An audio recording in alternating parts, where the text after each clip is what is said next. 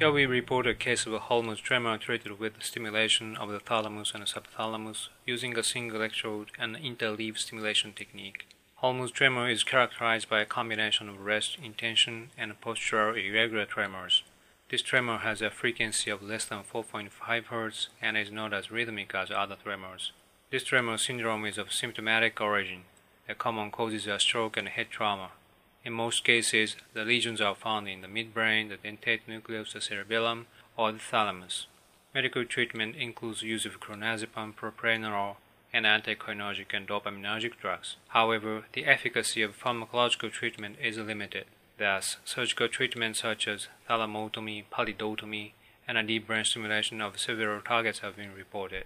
We describe the case of a 16-year-old right-handed boy who had a severe intention tremor after a motor vehicle accident 3 years prior to the operation. He had a diffuse axonal injury and was treated in the intensive care unit. After recovery from the injury, he had a severe right arm tremor, which limited his eating, drinking, and writing abilities. Medical treatment was not effective for this patient, and he was referred to us for surgical management of his tremor.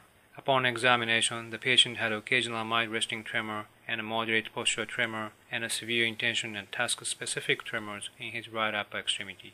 He was not able to perform the finger-nose-finger test on the right side. The patient had a difficulty reaching and holding a cup of water.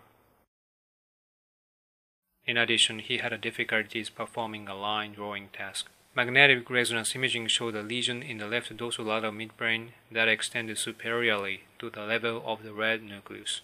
Based on the results of our examination, he and his parents consent to him undergoing DBS surgery. In this particular case, we plan to implant a single DBS electrode to stimulate ipsilateral thalamus and subthalamus. A stereotactic frame was placed on the patient's head under local anesthesia. The provisional target was determined based on the anterior and posterior commissures. The stereotactic coordinates for the ventral intermediate nucleus of the thalamus were 13.5 mm from the midline and 6 mm posterior to the mid-commissure point on the ACPC plane. The stereotactic coordinates for the ventral oralis nucleus of the thalamus were 2 mm anterior to the VIM target. The target within the subthalamus was 12 mm from the midline, 6.5 mm posterior to the MCP, and 3 mm below the ACPC plane. A trajectory was designed to cross the motor component of the thalamic ventral tier and the posterior subthalamic area. The planned trajectory was set at 53 degrees on the sagittal plane and 18 degrees on the coronal plane. This trajectory was designed to avoid the lateral ventricle, sulcus, and cortical vessels.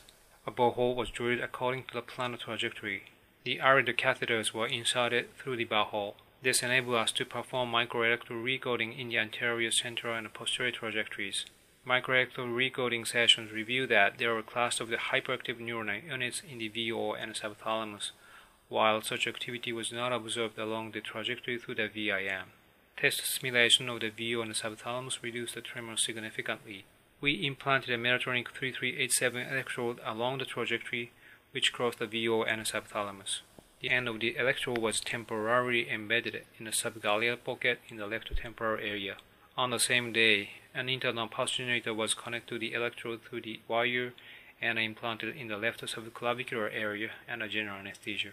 There was a significant microlesion effect, which reduced the patient's intention tremor immediately after the surgery. After waning of the microlesion effect, the IPG was programmed to stimulate electrode number 2 within the VO nucleus. The parameters were 130 Hz, 90 microseconds, and 3 volts. The VO stimulation reduced the patient's tremors. However, the intention and task-related tremors were not completely abolished.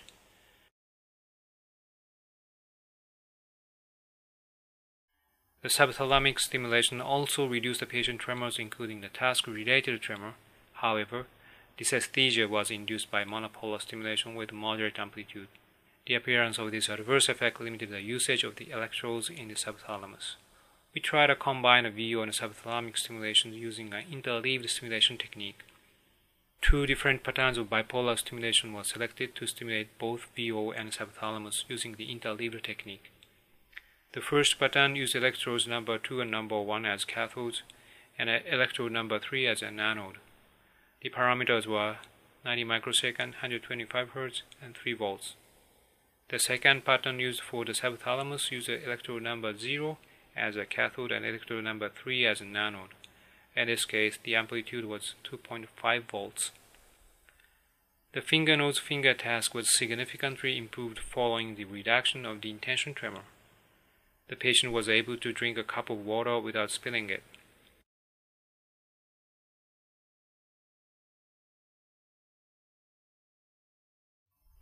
His line drawing was improved significantly.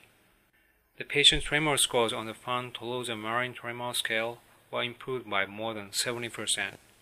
Additional stimulation of the subthalamic area using the interleaved technique was effective in controlling the task-related tremors.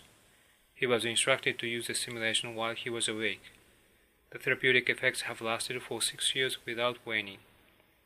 Patients with Holmes tremor have been treated using various surgical techniques.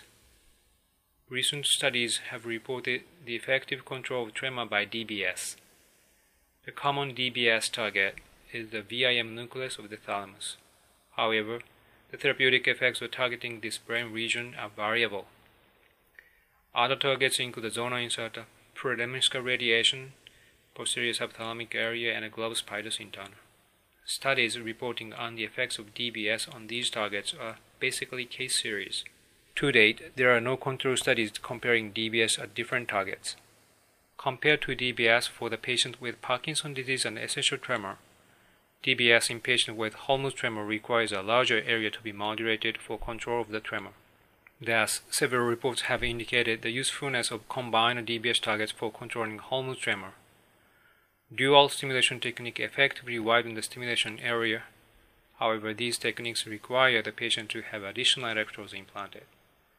Our technique uses a single electrode for coaxial dual stimulation, utilizing an interleaved stimulation technique. This enables us to design a more complex stimulation area. 2 recent studies have reported the usefulness of GPI-DBS. They have focused on the importance of the cerebellum basal ganglia pathway in the pathophysiology of Holmes tremor. The reported cases had good long-term outcomes. However, our case also provides a good example of the excellent long-term outcomes following coaxial interleaved stimulation of the thalamus and subthalamus without additional morbidity. In conclusion, coaxial interleaved stimulation of the thalamus and subthalamus may be an effective treatment option for patients with Holmes tremor. Thank you.